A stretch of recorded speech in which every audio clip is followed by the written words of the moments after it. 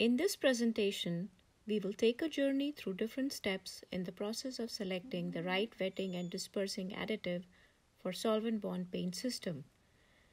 All formulating chemists come across a lot of choices when it comes to selecting the best dispersant for their system. In the next few sections, we will discuss a few basic tests of this process, like how to test compatibility of the additive with specific resins and pigments, viscosity of mill bases, etc., to determine the best dispersant for the system. We will also review some common industry methods to run these tests in your lab, and will end each of these sections with real-time test results from our experimental work with these additives. The most important test for the best additive is to check its compatibility with the specific system. And even though it is the best test, it is often not done. If the dispersant is not compatible with the resin or the solvent combination, it can lead to many issues which are harder to eliminate later. These could be like haziness, turbidity, foam stabilization, syneresis, etc. In order to do a compatibility check of the additive, mix 90 parts of the resin plus about 10 parts of additive and shake or mix well. Check for signs of incompatibility. In this video, we will see how to test compatibility of an additive with a specific system. We are going to take a resin sample and add about 10% of a compatible and an incompatible additive to each bottle separately. Stir or mix them well.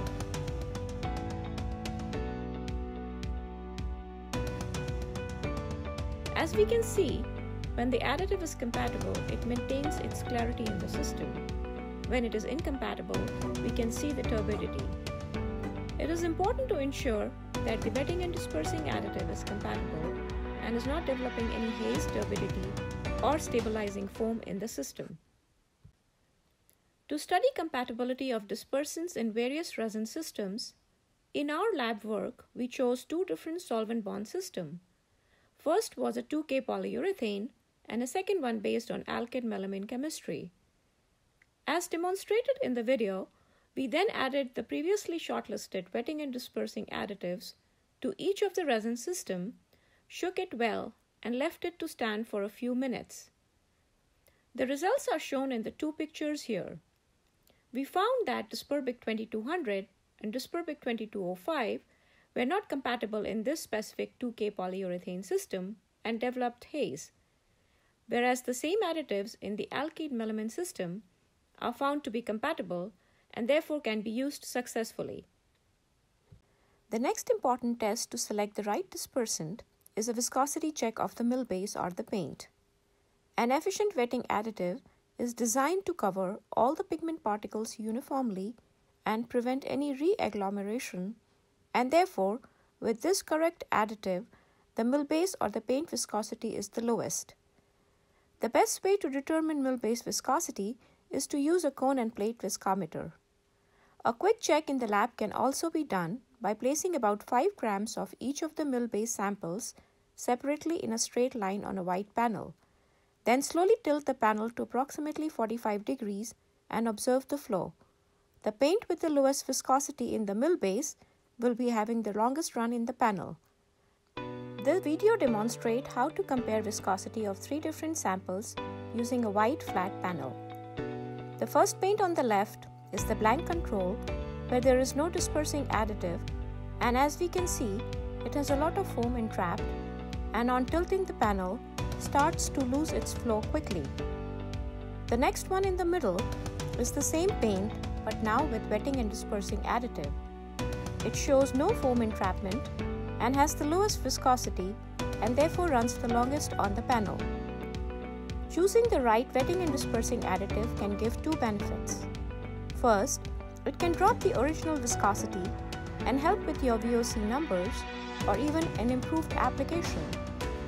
Secondly, if we need to increase the body of the paint, we can now increase the pigment volume or the filler content and get back to the original viscosity. This benefit is shown by the third panel on the right. When we did viscosity check to evaluate 3 different wetting and dispersing additives using 2 different pigments, Hostaperm red violet and a carbon black FW200, in our lab, we found a similar observation.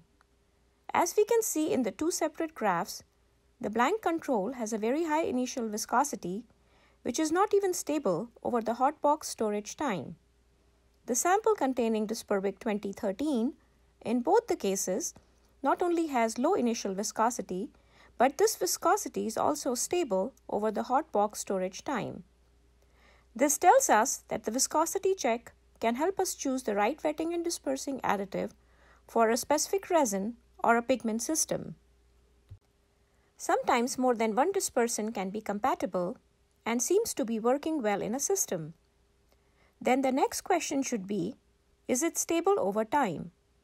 The best dispersant for the formulation will be stable and will have no color changes or any other defects even after running a hot box storage stability for 2 weeks at 120 F.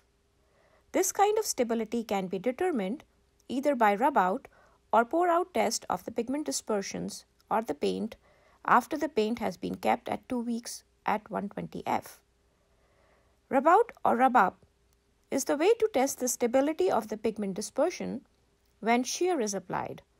And by shear, we mean the forces applied on the paint when either it is being mixed or applied on the substrate. And based on the application, the shear can vary a lot between a brush, a roller, or a spray gun.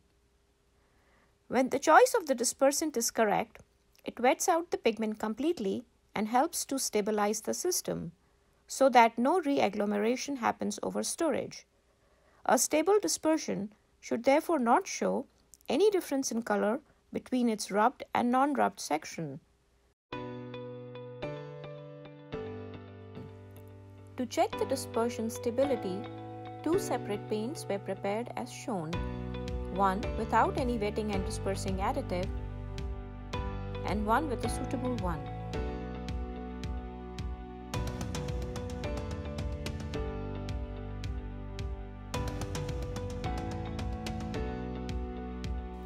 Both the paints were then poured out on a mylar sheet, and then after 15-20 seconds, as they started to become tacky, the bottom half of each sample was rubbed out with uniform force.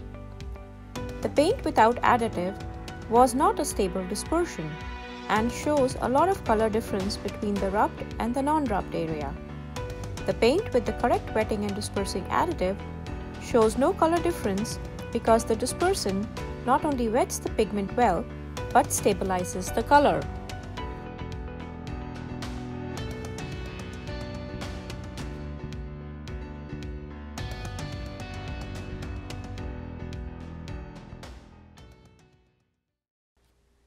When we did the rub-out check with 2 pigments, Hostaperm red violet and carbon black, in our project, we found that in both the cases, the best dispersant had least or no color change at all. Here you can see the first pigment, Hostaperm red violet results, wherein the pigment concentrate is mixed with a white paint to make a white let down and the rub-out check is performed. In the blank control, without any additive, there is a huge color difference, which even gets larger over storage time. The samples with Disperbic 2013 and Disperbic 163 both perform well in this test. In addition, you can also see the actual rub-out cards of the control and the one with Disperbic 2013 before and after storage. Here again, the black pigment concentrate was mixed with a white colorant to better evaluate the rub-out in a white let down result.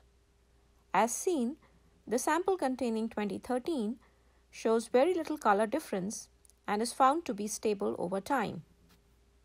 Pour out is another way to evaluate dispersion stability. If the dispersion is not compatible or stable due to any reason, it can be observed as many other defects in a pour out like seeding, streaking, running, etc. These defects happen because either the pigment did not deagglomerate well or is reflocculating in the paint again. Either way, the dispersion is not stable. In case pour out on a vertical surface is not possible, a drawdown on a clear glass panel or a mylar sheet can also give similar information. In this video, we see two paint samples, one blank control without a proper dispersing additive and the next with wetting and dispersing additive. Both the paint samples are being poured down slowly and uniformly on a vertical mylar sheet. As the paint runs down, we can see that the blank has many runs, streaks, and even can start to see small seeds or agglomerates. This happens because the dispersion was never completely achieved and then the paint is not stable. On the right hand side, the sample with the additive is consistent and the color is stable during the pour out too. When we did the same test using a drawdown on a clear glass panel for a hot box storage sample of Hostaperm red violet, we can see the color difference very clearly. In addition, we can see that the color transparencies are different too. If we took the same glass panel and put it over a dark base, like the big logo shown here, we can see that the paint on the right with the dispersant is deflocculated and stable and has great transparency compared to the one on the left without the additive. A similar drawdown on a glass panel from a hot box storage sample of a carbon black dispersion shows a comparable result. The sample with dispersant, specifically Disperbic 2013 in the paint, was deflocculated and stable over time and shows no other defects when compared to the sample on the left, which is unstable and shows many defects. The last step to determine the best wetting and dispersing additive is to find the optimum dosage level for the dispersant. Sometimes we may think if it is compatible, more may be better. But once we have done our screening study, it is really important to optimize the loading level. Too much or too little, either way can hurt the performance and stability. We need to run samples and test their loading levels for viscosity, color values, stability to get the optimum performance. We can see when a ladder study is done to determine the right loading level. We can see that different shades of green color show up on different levels. The dispersion looks worse not only at 10% loading level on the weight of the pigment, but also at high 40%. It clearly indicates that more is not better. The optimum level for pigment quantity was about approximately 20% weight of pigment. And just a note, please do remember, all BIC wetting and dispersing additives are added on the weight of the pigment used and not the total formulation weight. Here we see some of our lab results. If we take two additives at 3 dosage levels, low, medium, and high, as shown by the points D1, D2, and D3 on the graph, and plot their initial viscosities, we will see that both these dispersants follow a U-shaped curve as the dosage level increases. The best dispersant will have the lowest viscosity at the smallest possible level. In this case, we find that additive 2 at point D2 is the best choice for the system. We repeated this ladder study with Disperbic 2013 at 3 different loading levels. As highlighted, we found that for this system containing Hostaperm violet pigment, the optimum level was approximately 30% solid on pigment. This level gave the desired storage stability to the dispersion also. Any further increase of dispersant is not required and will not be beneficial. As we conclude this project, we find that Disperbic 2013 has passed all the tests required for mill bases or pigment dispersions in flying colors. It is compatible with most challenging pigments like organics and carbon blacks. It is indeed the right dispersant. This new dispersant, Disperbic 2013, is a VOC-free, 100% solid material based on BIC's new controlled polymer technology. It can be used for high solids, solvent-free, aqueous, and even UV coating systems. As an efficient wetting and dispersing additive, it is very good at low levels and not only creates strong colors but also helps drop the grind viscosity significantly. Disperbic 2013 is very environmentally friendly product and has no halogens, isocyanate, or any tin in it. This brings us to the end of this presentation, and as you can see, Disperbic 2013 can be used in many different kind of coatings applications. We hope you had fun and learned something new and informative about wetting and dispersing additives and will be able to successfully formulate with Disperbic 2013 in your formulations also. Thank you for your time and interest.